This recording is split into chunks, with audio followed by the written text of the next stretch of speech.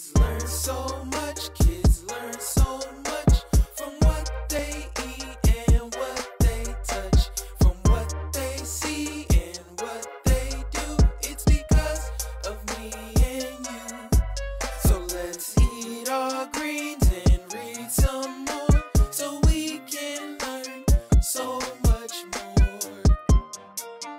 Yeah, kids learn so much. Welcome to Kids Learn So Much. I'm Miss Gold and I am fabulicious. And so are you. Let's get started with the show. Today we will be diving into the world of science.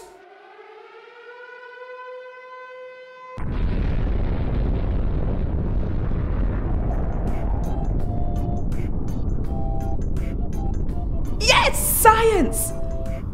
This is called a singularity. What is an atom? An atom is the smallest unit of matter that forms a chemical element. Atoms are made up of three smaller particles known as protons, neutrons, and electrons. You may have heard of these three smaller particles, but did you know they have different charges? That's right. Fun fact, our bodies replace 98% of atoms every year. Cool, right? When atoms are bunched together, they are called molecules. Yes, molecules. To give you an idea of how small an atom really is, I'm going to give you an example. Let's take a piece of paper. It takes about 650,000 atoms to make up the same amount of height as a single piece of paper. Now that I've given you some interesting facts about atoms, let's see what my class have to say about them. Let me give my class a call.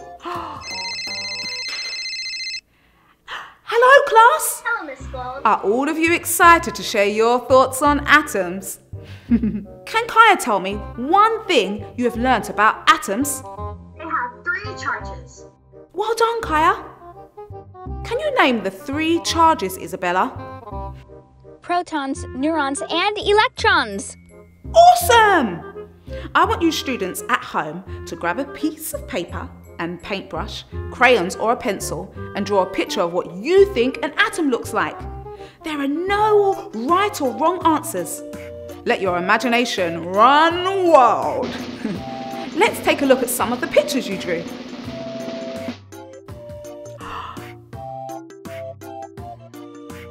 Wow.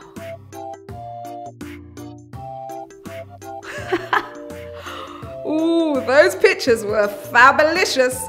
Thank you all for tuning in and I hope you learned a lot about atoms. Be sure to watch the next episode and sing along to the closing song. Bye for now, children. Bye. Kids learn so much. Kids learn so much from what they eat.